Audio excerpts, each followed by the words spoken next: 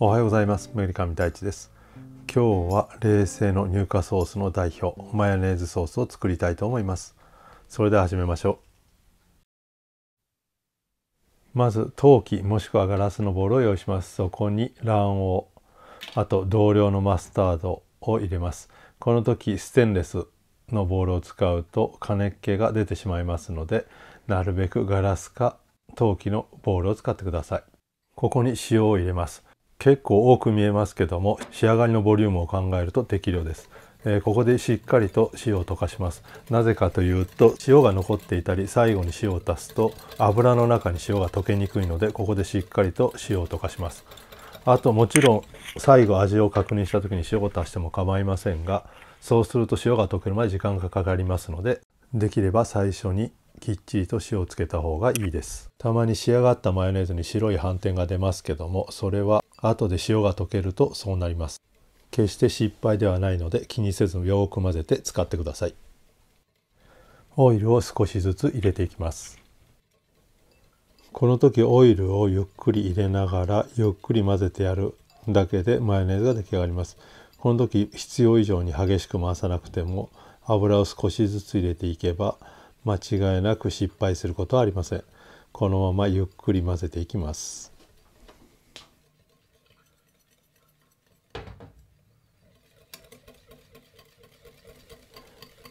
ここでモンテしていく時の油ですけども、今回はトルヌソール、ひまわりの種油を使っています。もし最初から個性の強いオリーブオイルなどを使うと味が濃すぎるので、最初はピュアなあまり、言い方は悪いですけど個性のない油を使ってマヨネーズを作ります。そして最後にアクセントで美味しいオリーブオイルを入れると、より美味しい違った感じのマヨネーズができます。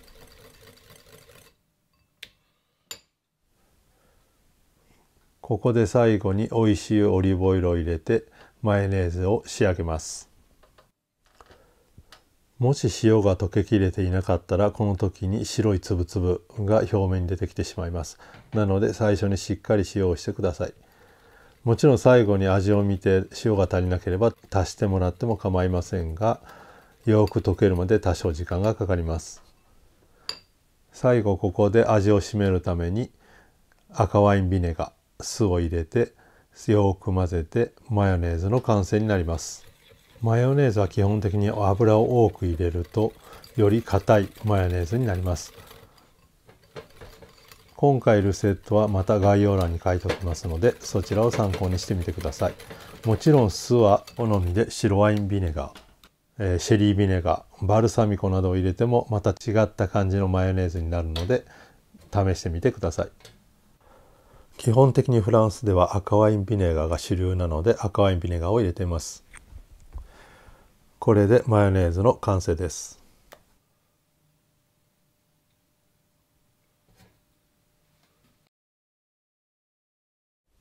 今から失敗したマヨネーズの戻し方を紹介します。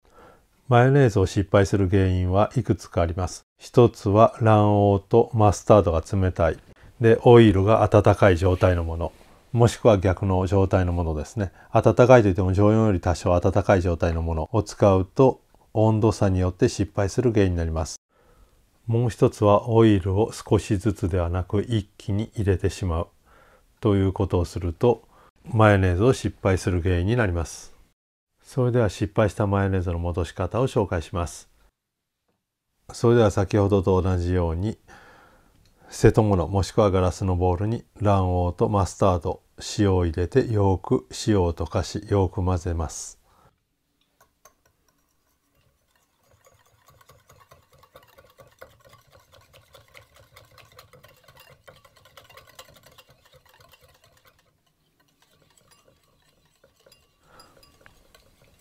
オイルを入れてマヨネーズを乳化させていきます。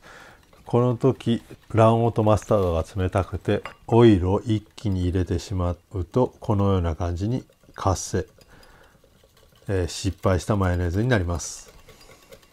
このような感じに一回失敗してしまうといくら混ぜてもつながりません。同じ分量を使ってもこんだけシャバシャバの状態になります。完全に失敗したマヨネーズです。新しいボウルを用意して、そこにマスタード、塩を入れてよく塩を溶かします。今回入れたマスタードの量は多少多いです。失敗したマヨネーズがあと3倍4倍ぐらい多くても同じ量のマスタードで復活さすことができます。きっちり塩が溶けたマスタードに先ほど失敗したマヨネーズを少しずつ加えていきます。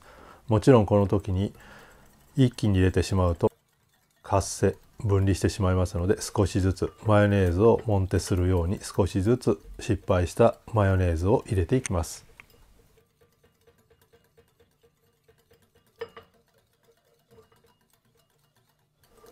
あと他に方法があって、水を入れてちょっとずつ混ぜる方法もありますけども、水を入れてしまうと腐りやすくなるので、今回はそれをせずに失敗したマヨネーズを少しずつ入れていく方法を紹介しています。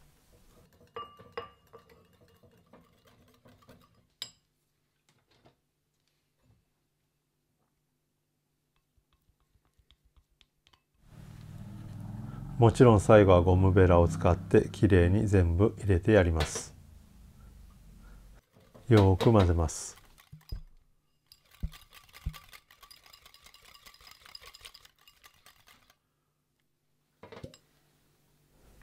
最後に赤ワインビネガーを入れてよく混ぜて完成です。